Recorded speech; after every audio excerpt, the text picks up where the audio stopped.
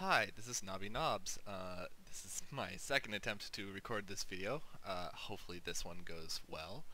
Um, okay, so you are either here because you just bought the Gamepad Thumbstick Fix marketplace package, or you are thinking about buying it.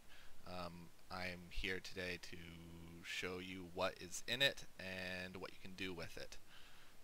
First of all, the actual content of it is under content, Gamepad Thumbstick Fix, Blueprint, and UI. You're not really going to mess with much of anything in here. You can go into UI, Utility, Input Visualizers, and Screen Input Visualizer. This will be able to allow you to mess with the settings of the UI that you haven't seen yet. You would go to Input Zone Widget, go down to the settings, and let's maximize this. You would be able to change the colors of the lines, the scale of the my goodness, the scale of the lines, the color of the lines, etc., etc., etc., etc. That's not important right now. So in order to use what, my goodness, in order to use what we would be, in order to use what you would get from this package, let's go down to the third-person blueprint, to blueprints, and the third-person character. No, actually, let's let's show off what it is that you're getting. So I'm going to turn on my gamepad controller now. I'm going to press play, and here we go. In the upper left-hand corner, you can see various circles, a red dot and a green dot. The red dot is the actual position of the gamepad thumbstick. So you know, I've used this thumbstick for ages, and so you know it won't it won't sit dead center anymore. It has a tendency to sit off up and to the left, and you can see that represented on the little UI here. As we go outside the black circle, which is the minimum dead zone area, you can see that it begins to move the character. Now, you can see that the red and green dots are moving independently. The green is the corrected location of the thumbstick, meaning that compared to uh, the red dot, the green dot is where it should logically be. If I go and show you the maximum of where the red dot can go, you can see it is very often, if not almost all the time, going outside of the maximum circle. I don't know about you, but my thumbstick has a fairly circular area of where it can in fact move in its maximum, and so this part has always bugged me, and that's why I am now selling this project to help other people who have had this bug them. As you can see, the sort of shape that is being formed by the red dot is sort of a square with rounded corners. This corrects that error by Unreal in its interpretation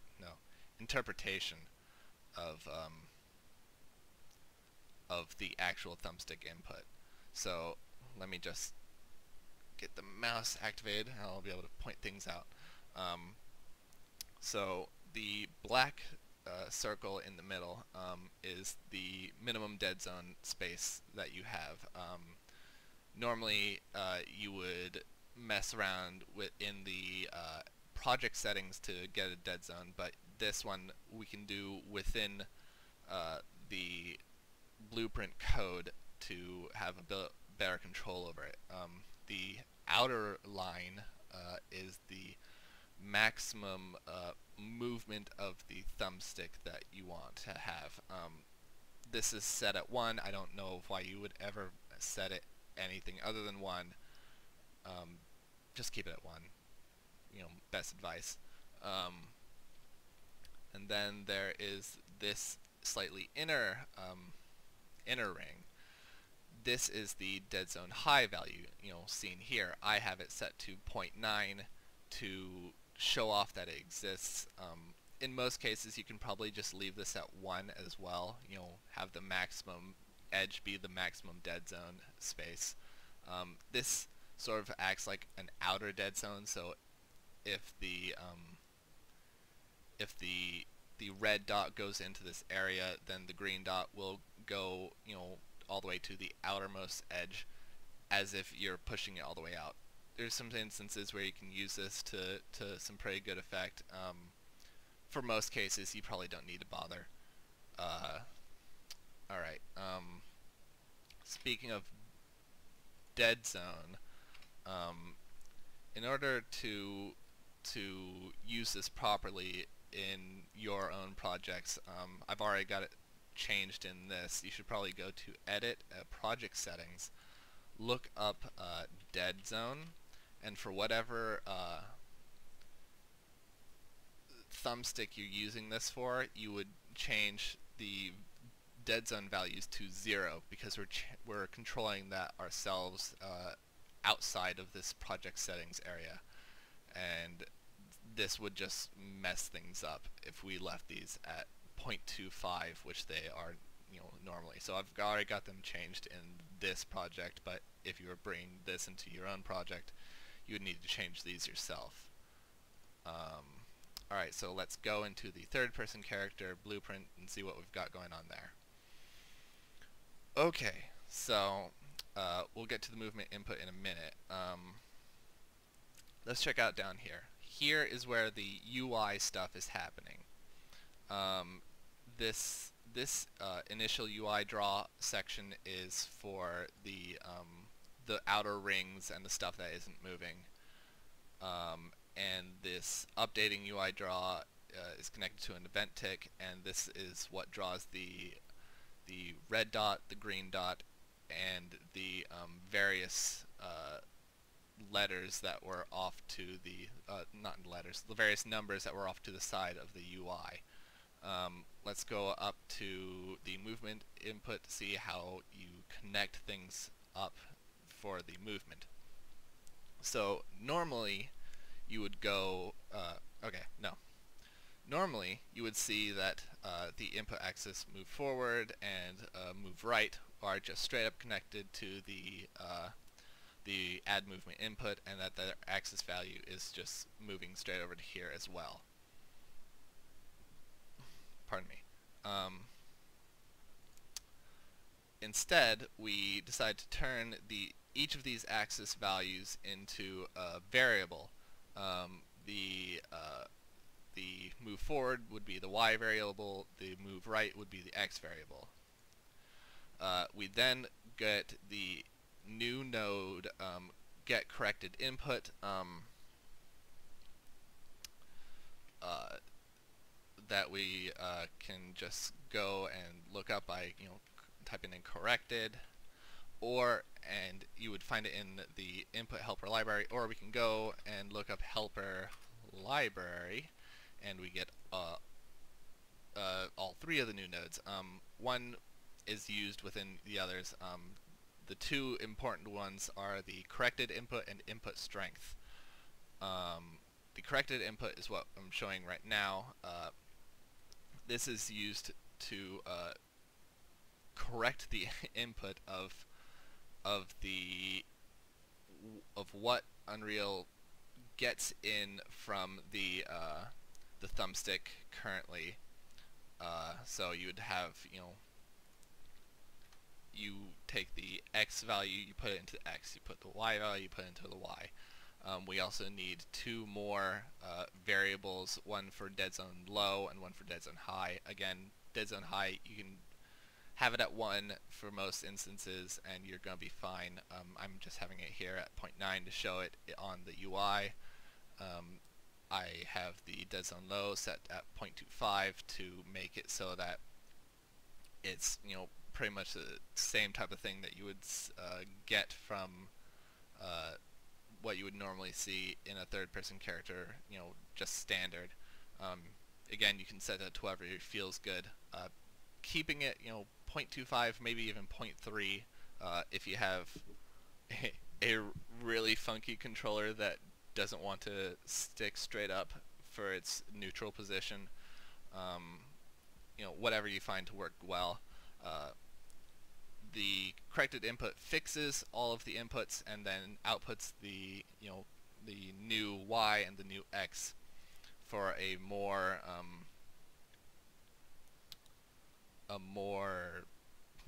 correct value. So going down here, we also need to create a variable. You could just type this as 1 over here and not need it to be a variable, but I like having variables more often than not. So dead zone max, and that is the outer max limit of the UI, the outermost circle, the one that never moves. And then down here we've got thumb X, thumb Y, dead zone low, dead zone high. Just put these in as needed. Oh my goodness, what did I need to say additionally? So we've got all that. For the input strength, that's another neat little thing that I occasionally find myself using in certain circumstances. So what it is so it's a 0 to 1 scale of essentially how far off center the thumbstick is. You can see the you can see the strength here. So just take a look at that, and then once it gets out of the dead zone, then it begins to register the strength, essentially how far off center. Gosh, did I just say that? How far off center the thumbstick is. I personally like to use it for certain parts of animation blueprints rather than speed, because then if your character is standing on something that's moving, you would normally have to correct for the speed of the thing that you're on, or else it's going to use your acceleration and your character's just going to walk when he's standing still.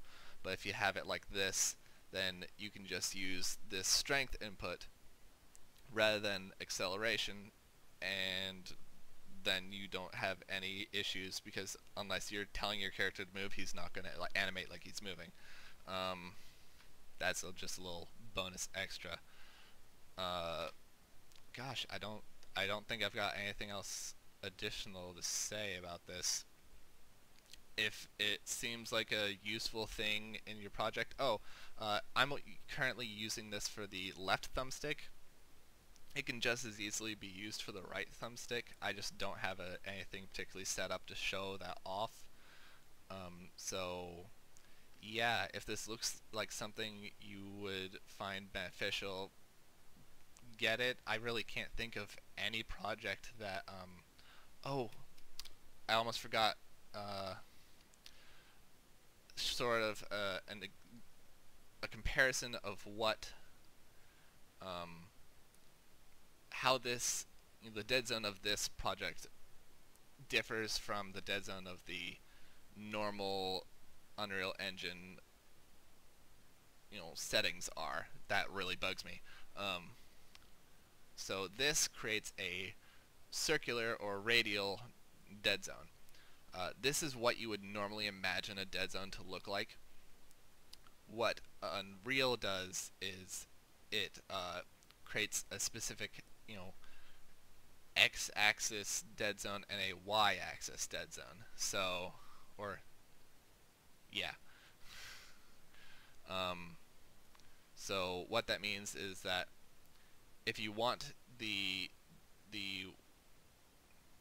y value to start registering a value, if no, if you're pushing forward, like this, uh, so let's see the little red dot.